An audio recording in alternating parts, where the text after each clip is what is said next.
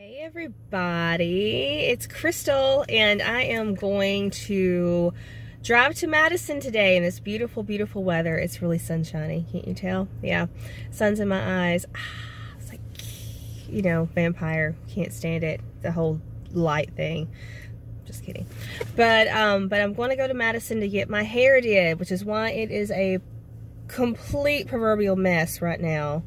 It's funny. So I want to go and see my friend Miss Ashley Harper, and with Harper's Hair, and she's in Madison. So I'm going to go and see what she can do with this, and we are going to have fun with it today. We are going to do a few different things, put some different color in it, and we will see how it turns out. It's going to be a lot of fun. We have a plan. We have a plan already, and I'm interested in seeing what actually happens to it. So so stick around and we'll see what happens, and we'll do a quick little interview with her and talking about beauty and about the importance of self-maintenance and self-love and self-care. Okay, see you guys soon. Bye. Hi, and we're back.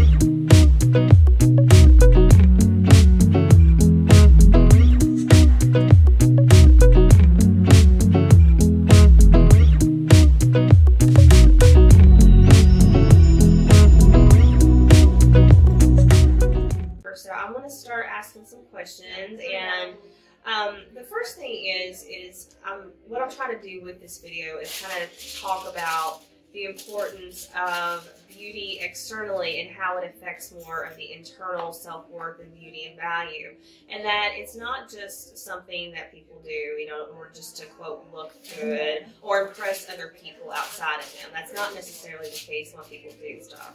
Because honestly, let's face it, about 10 years ago, I really didn't do stuff, you know, either my nails or my hair a whole lot, because it wasn't really because what I care about what other people thought. It was more so like me not loving myself enough to think that I was deserving of it, so to speak. So me taking actually the time and the money to be able to do this and sit down and give myself a little bit of credit and make myself look kind of how I wanted to, because it makes me feel good, I know.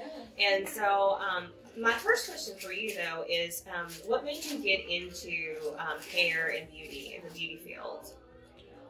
Every time I have this question, I never really know because I was so young.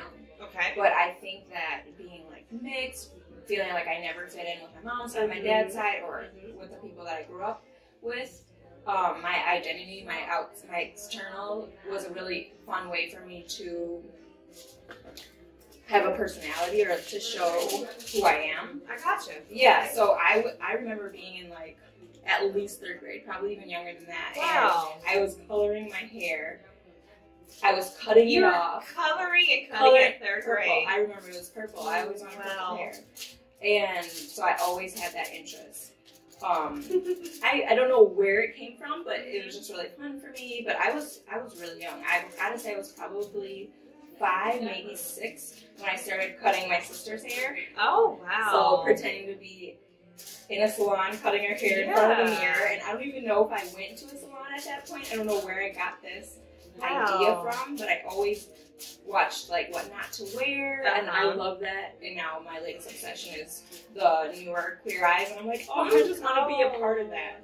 Nice. And it's so much more than just me painting your hair or me transforming you. It's the connections that I build with everyone, because growing up to even in elementary school, I was always someone that people came to talk about their problems and things like that. So. Oh, that's so cool. That's, yeah, because, I mean, for me, every time, well, ever since I've known you, even seeing the before and after pictures, before I even started coming to you as a client, I would see just like these massive transformations. It's like you literally connect with the person's soul and you pull that out externally, and that is a gift. I mean, you are super gifted. By the way, she really is. But especially when it comes to color, I mean, you have like this eye for it, and you kind of. It's my favorite. And what I love is that you also, for your client's sake, you also help. And you can see like their hair texture and their cut and their shape and what would happen. And you'll be honest with them too. You'll tell them either that won't work, we can't make that work, but here's an alternative. Maybe we can try this. But you never like let your client get into something that's too deep. Or if it's going to be a little bit more higher maintenance. I know you told me in the past, like some of the colors that we've done, it's a little bit higher maintenance. And I get that, you know, but you always kind of like, you know, prepare your client that way. So that's also a lot of like love and TLC. So that's very appreciated. But also from you know, your point of view from sitting behind the chair, standing behind the chair, what have you noticed, like in your clients? How has it helped transform some of your clients as far as their views on themselves? Do you see that like them fixing their hair and doing their hair and doing these transformations, does it really have an effect on them and their personalities and their everyday lives? Can you see that unfold? Yes. Okay. Recently, I did one of a dear friend of mine. She has beautiful curly hair, and honestly, I've known her, I don't even know how long, but a couple years at least, and I never saw her hair down. But then once I played with her hair and gave her a nice cut, scalp treatment, things like that, I see her hair down. It's so beautiful. So proud. Oh my gosh! So just that alone is just heartwarming. But I work with a lot of moms, which I love. Okay. And I feel like moms are the first people to... And you're a mom yourself. Yeah, I'm a mom myself, and I agree. I do it too. We will do stuff for everyone else and not ourselves. So just doing that, you become happier. Just adding things. I like things that don't take that long. So just adding those kind of things really does help. Yes. Make you feel more confident and make you love yourself more, which and then you love other people more. Yeah, it really, it's like, you know, I've talked a lot about in the past, like vibrational energy and things of that nature. And so like when your personal vibration is higher, a higher level, you attract higher level things or people into your life, and it just makes your life go a lot more smoothly. And so, so if you attracted certain people into your life recently that are at a higher level, that means, hey, good job, you're on the right path, yay, you're doing something right. So continue, keep up the good work. So also, I think with the whole back to the self-love thing, what I also notice is that it takes you from a point of self-love also to getting past fears, because I come from a very deep understanding that, you know, fear and love cannot reside in the same space. So whenever you're taking a chance, for example, like some people, like the hair color that we're doing today, a little bit different for some people, but it's going to be a lot of fun when we end up with it. But a lot of people would be more afraid to take chances. For me, I'm like, it's just hair. It's meant to be played with. It's meant to have fun. You know, it's not a big deal. But for some people, that would be a very big deal. So let's play pretend that I'm a client that isn't quite as bold as I am. How would you kind of like help someone work into that, like possibly getting a new color for the first time? Like, how would you ease them into that?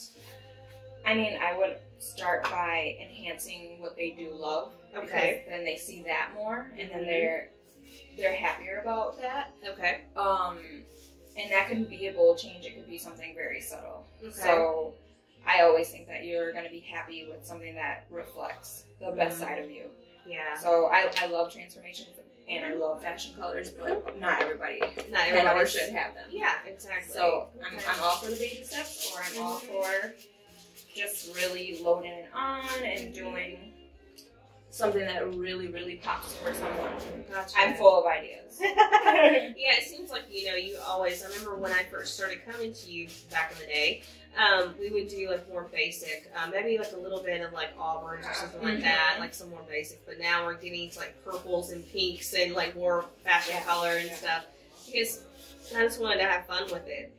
Right, and think of that. That was kind of probably easing you into it. If we didn't do that, or if you haven't ever had that, you probably wouldn't have chose these next few colors. You know what I mean? So, and I am thinking about like a bold red for like the fall. Like I always see you in red. That's what you said. You always see me red. I always thought you had this bright red. And so we're doing that this fall, by the way. Like in the summer, fall. So yeah. So that's what we're gonna do. But today, because I haven't actually told everyone what to do, so we're gonna do almost like a rendition of a cherry blossom tree. Yeah. So we're gonna see if we can do. We're gonna keep the roots the dark brown, and then we're gonna do more pink towards the end. So it's gonna be really a lot of fun. So I'm happy about it. I'm excited. I've been super excited about it. Exactly. However long we've been planning. It's been a few months. So we had to actually do some baby steps to get me from the color I was to this one. So we had to kind of let it fade out for a few months, and so that's been interesting to watch. But I think it did well. It behaved. My hair behaved. But yeah. So for yourself, whenever it comes to like outward beauty and stuff, is there anything that you would like to share, like kind of like some personal tips and tricks that you do for like just like learning a quick maintenance or something, like some basic hair, like if say a mom, let's say we have moms out there that really don't have a lot of time to do, like what are some like necessities that you would recommend, always either maintenance for the hair or something that you can do for everyday upkeep? Try not to shampoo as often. Refreshing, so grabbing like a mister bottle. Okay. Like this. Like that? Yes. Okay. All right. That kind of refreshes second day hair, especially if you're curly. And then investing in a scrunchie, which is not that expensive. But that kind of helps it when you're going to sleep. You put the scrunchie up, and then you can go to sleep. And then when you wake up, it's literally missed it. Do whatever you got to do to refresh it. That can take less than 5 minutes, probably 2 seconds, honestly. And then enhancing your natural things, like my favorite things are my eyebrows. So then I'll do that, and I love wearing lip colors, so I'll do that. So like some kind of like either lip stain or lip gloss or something like that. Something easy peasy. Okay.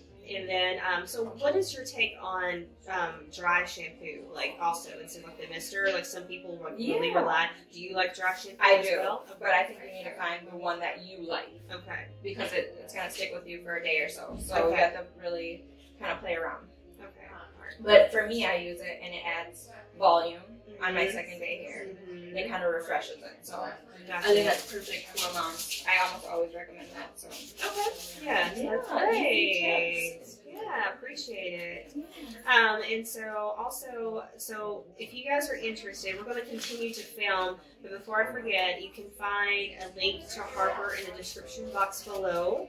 I will link to her website, and you can also book an appointment if you're in the Madison area. I'm sure she would love to do a consult with you and get to know you. I think you have a new policy that if you're doing color for the first time, you have to do a consultation first. Yes. That way she can look at your hair and kind of see what it will and will not do.